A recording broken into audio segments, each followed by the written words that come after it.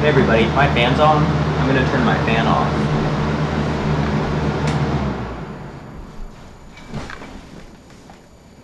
When I first started putting this passport on my laptop, it wasn't expired, and now it's expired. I don't have a passport technically, which is in line with a lot of Americans.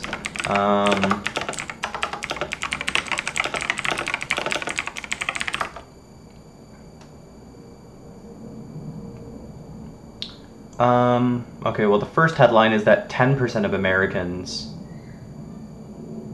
don't have passports. Oh, and there's a myth easily found online that only 10% of Americans have passports.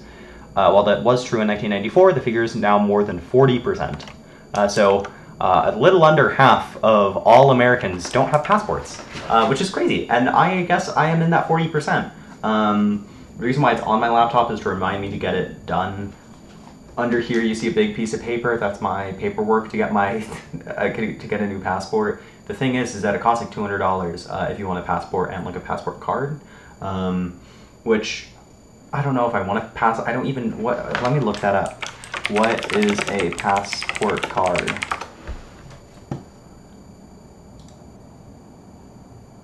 Oh, okay, yeah, sure. These were in Papers, Please. Okay, huh. What are they? They can be used for land travel to Canada, Mexico, Bermuda, and the Caribbean.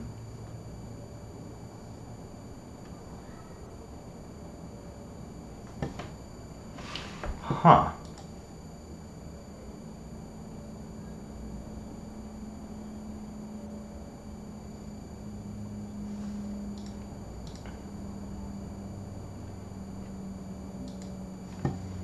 Let me ask ChatGPT.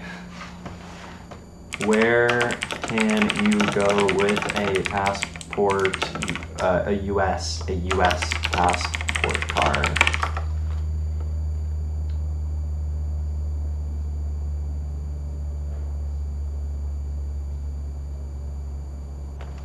Okay, then why have a, okay, I might not, you know, my dad, he told me, because I was turning 18, and he was like, one of the last things I'm gonna buy for you is you renewing your passport. So he gave me $195, and that was a long time ago. And the reason why I'm complaining about the price now is because now it's like so long ago that the money isn't even real anymore. And I'm not complaining. I'm happy he gave me almost $200, but it's like,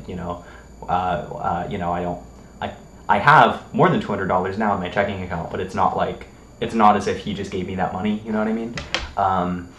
And so I might save some money by just not getting a passport card. Why would I get a passport card? Because I already have an enhanced ID, so that means I can go to Canada and Mexico just with my ID. And I'm not really going to the Caribbean or Bermuda, so